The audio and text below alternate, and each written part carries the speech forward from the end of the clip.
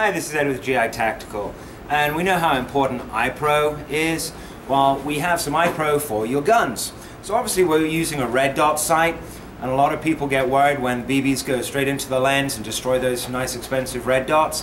So one of the best ways to protect that is with a lens protector. So the first one we're looking at here is by Aim Sports. You have a choice of 2 lens cover colors.